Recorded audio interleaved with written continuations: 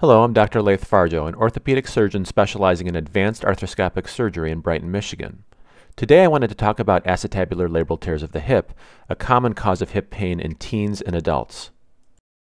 The hip is a ball and socket joint, and around the socket there is an O-ring called the labrum.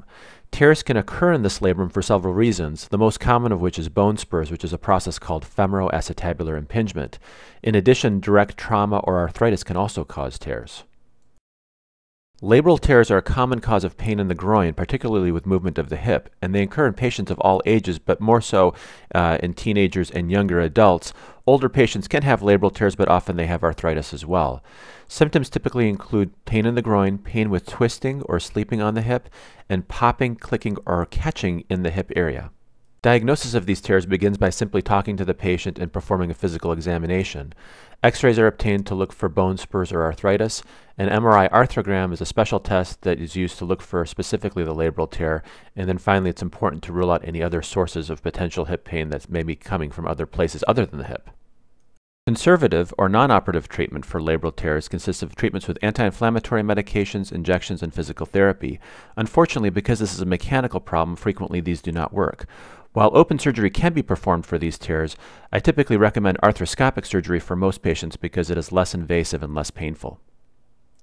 There are two ways to treat the torn labrum. One is with debridement, which is essentially removing the torn tissue, and this is used for smaller tears or more complex shredded tears in which we're unable to get a good suture around the labrum. Typically this occurs in older patients. We can also repair the labrum when the labrum is a more solid piece that we're able to suture together, and that's more frequent in younger patients. Most of these procedures are performed in conjunction with other surgeries such as a femoroplasty or acetabular rim trimming, which is to remove the bone spurs that cause the tears in the first place. Here's an example of a shredded type of labral tear. The blue arrow is showing you the torn labrum and the shredded tissue. This is in the anterolateral quadrant of the hip, and is a very common location for labral tears. We use this device called a motorized shaver to remove the torn tissue. You can see here everything's performed underwater. The motorized shaver is removing the tissue and it's being sucked out of the joint. We're only removing the torn tissue, leaving behind the good or intact labrum behind it. Since the labrum that's behind it is still attached to the acetabulum, we don't need to perform a repair on that. Here you can see the labrum after we've smoothed it out. Obviously you'll still see some small little jagged edges because this is highly magnified. This is a different patient showing a tear in a different position. This is a posterolateral tear, which is a little bit more unusual. Again, you can see this the torn flimsy tissue that's being removed by the motorized shaver to smooth it out.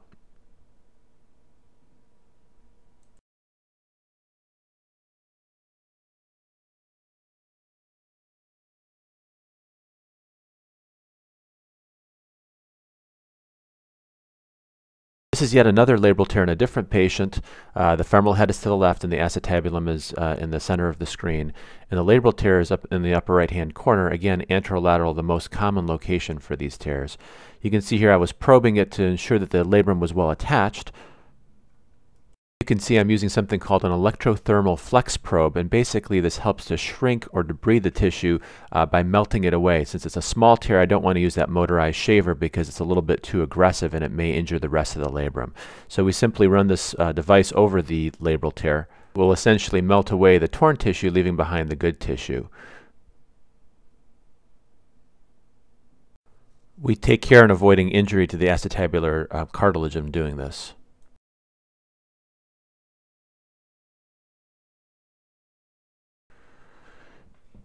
Here's a different type of tear. This is a reparable type of labral tear, and obviously we will try to repair these labral tears if we can. And here you can see we've got a pretty big chunk of the labrum that's come detached off of the acetabulum. First thing we do is we use this motorized shaver to remove some of the frayed edges just at the edge of the labral tear. We try not to remove too much of the labrum. Then I use this thing called an elevator. We're going to pass it in front and behind the tear to stimulate bleeding so that when we reattach the labrum it will heal.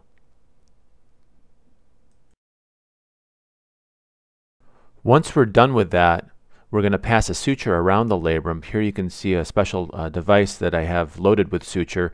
I'm passing it from behind the labrum now to the other side, and essentially we're going to lasso the labrum.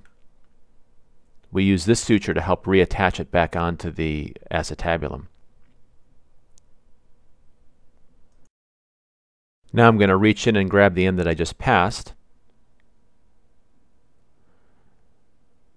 And you can see here now, essentially I've lassoed the labrum and I've got a suture all the way around it.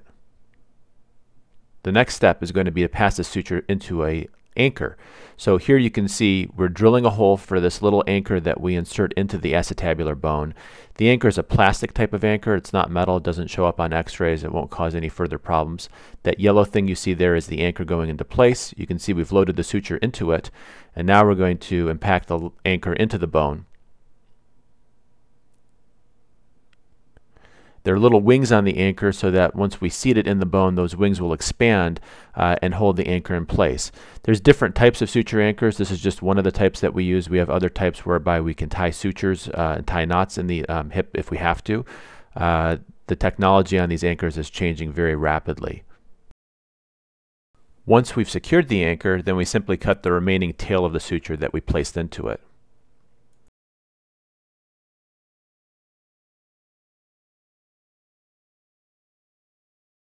Here you can see the completed repair. Again, the femoral head is to the left, and you're going to see the repair now from a different angle in the peripheral space, again showing the labrum reattached to the acetabulum.